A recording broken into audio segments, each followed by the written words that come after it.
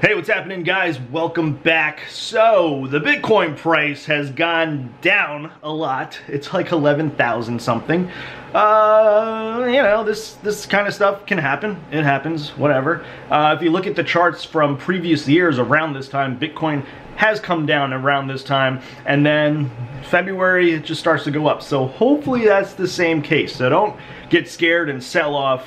Hold your coins or buy more now that it's cheap.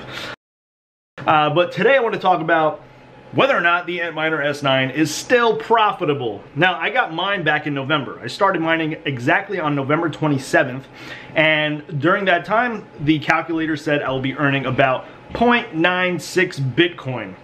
If I go to the calculators today, in 1 year, it says I'm gonna earn 0.56 Bitcoin. So with the difficulty increasing every 2 weeks or every 2016 blocks, people are getting paid out less and less because there's so many people mining. So this is causing the network difficulty to increase. Now in 365 days, there's gonna be a total of 26 network difficulty adjustments. Now it can continue to go up or it can go down depending on how many people are mining Bitcoin. With Bitmain releasing these Antminers like every day, you know, more people are going to be getting these Antminers rated at 14 terahashes and are going to start mining.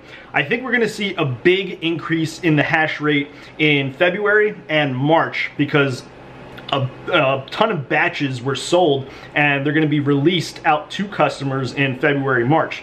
So in February, March, there's going to be probably a really big network adjustment, which is going to basically decrease our earnings mining with the Antminer S9. So this is what I want to get at. Whether or not getting the Antminer right now is still profitable, and the results suck. So right now, if you want to get an Antminer from Bitmain, it costs $2,320, and you're going to expect to get it between March 11th and March 20th. Now, you know, Bitmain takes Bitcoin Cash, or now they also accept wire transfers right here. But let's just look at what happens if you pay with Bitcoin Cash. So if we go to the calculators and convert 2320 to Bitcoin, that's 0.2 Bitcoin, right? Now, if we take that 0.2 Bitcoin and put it here, that's about 1.23 Bitcoin Cash. Now, the reason why I did the Bitcoin value first is because I think most people do already have Bitcoin, and then what they're doing is converting it over to Bitcoin Cash. So let's just say you had Bitcoin and you had 0.2 Bitcoin and you want to convert it to Bitcoin Cash, you end up with 1.23 Bitcoin Cash.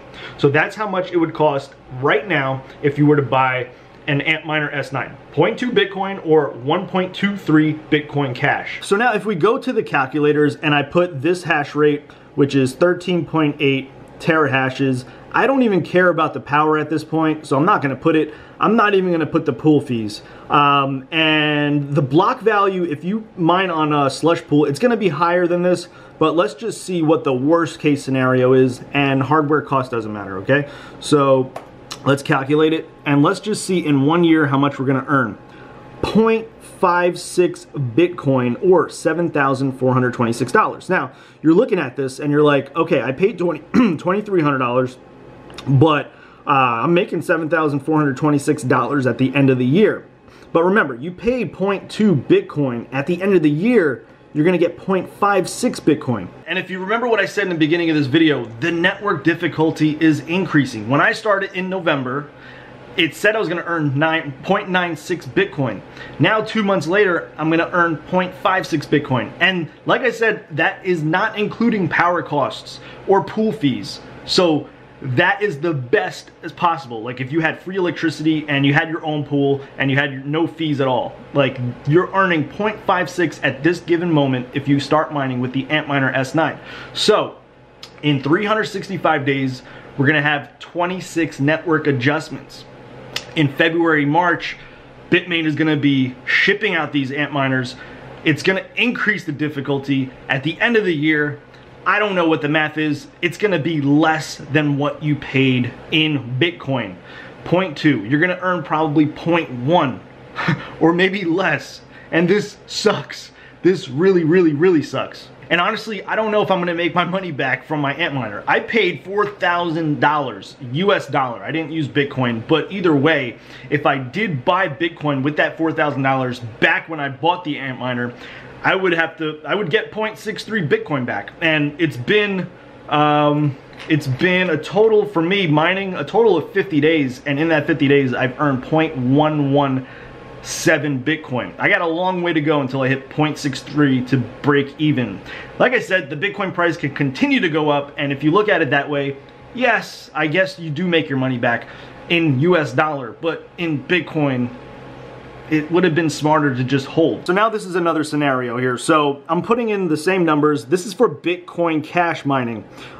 Same hash rate. I don't really care about the power right now. It doesn't matter. It's just a, you know, high level kind of idea of what you would earn. So let's just calculate. So remember, I said you would have to put in 1.23 Bitcoin to buy the Antminer right now. At the end of the year, you would get back 4.19 Bitcoin. Even though it's, you know, it's still pretty high, but you're getting back more Bitcoin Cash than what you actually put in. But now at the end of the whole year, you know, right now it says 4.19 Bitcoin Cash, but at the end of the year it might be 2 Bitcoin Cash or 1.5 Bitcoin Cash. I have no idea what it's going to be, but that's going to come down slower than how Bitcoin is coming down. Like, your earnings are going to go down so much with Bitcoin. So I'm trying to figure out what the total hash rate should be on a miner if you want to make back more Bitcoin than what you actually put into purchasing a miner. And if I plug in 30 terahashes at the current 0.2 Bitcoin price, at the end of the year, you're making 1.23 Bitcoin. That sounds great, but at the end of the year, it's gonna probably be 0.5 Bitcoin or even 0.2 Bitcoin. So hardware miners right now, I think, need to be a lot more than just 30 terahashes.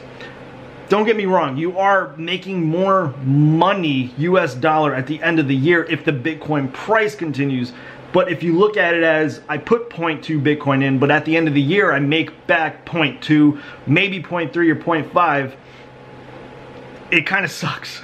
With 100 terahashes, I feel like this is the best scenario. With 100 terahashes, with the cost of the miner being 0.2 Bitcoin, at the end of the year, you get 4.11 Bitcoin. I feel like this is the safest bet right here. But there's no way that they're gonna sell the 100 terahash Antminer or any other company for only 0.2 Bitcoin. But if you look at it as the Bitcoin value, this is a safer bet because at the end of the year, you might get actually one whole Bitcoin with your 0.2 investment. And I'm not trying to steer people away from mining Bitcoin. Like, I'm still doing it. You could probably hear the Antminer back there. I'm gonna try to let that thing run as long as possible. But yeah, so I just want more people to do a little bit extra research into what you're actually getting yourself into, because and when I first started, I didn't realize that I was gonna be earning so much more less from when I started, from 0.96 to now being 0.56, and then in a month or two, 0.2 or something insane for the whole year. So, yeah.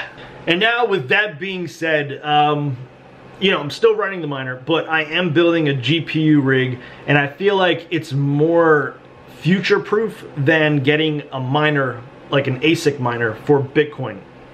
So, I hope I'm right. If not, we'll see. That's the whole purpose of these videos, documenting the journey to see what works and what doesn't work. And, you know, in a year from now, I'll be like, wow, that was a big waste of time and a waste of money. But yeah, I'm still doing it. So GPU rig, I got cards coming in today. I'm not going to be able to build it until probably next week, but I mentioned it in my last video. I got 6 1070 Ti's coming, 2 1080 Ti's, and then I already have 2 1070s. So I'm going to be trying out NiceHash, and I think I'm going to get some really good returns on there. I don't know how the network difficulty adjusts with those smaller coins, but I feel like right now it's still so profitable that I should definitely make the investment back within 3 to 4 months or so. So we'll see how it goes. I mean, this is a big journey for everybody. Hopefully this was helpful, and you know, if you have any questions, let's leave them down below. Make sure you join the group. A lot of people are helpful in there. But I think that's it. I'll check you guys out in my next video. Bye.